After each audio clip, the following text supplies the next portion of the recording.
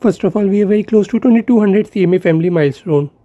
You can make it achieve possible just by subscribing the channel and open notification bell, because this is the only channel where you get CMA course related updates and you will never regret it. So let's start the today video. So today was your CMA final paper number 15. It was direct tax law and international taxation. As you all aware that there are so many provisions to be remind in your mind, so you're able to attempt it.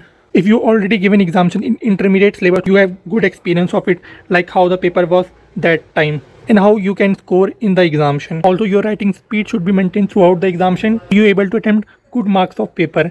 Although do let me know in the comment box how much marks of paper you are able to attempt. Also do let me know that if any question directly come from the institute study material MQP. Also do let me know how much marks of paper you have attempted. If you attempted 100%, how much marks you are expecting and what was the paper level for you, easy, average or tough. So now your full focus should be on your next paper. Do not discuss this paper that much now.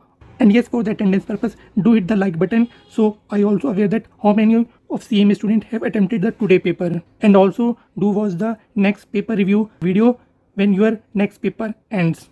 And also share your exam experience regarding that paper on that video. Till then, best of luck for your next paper.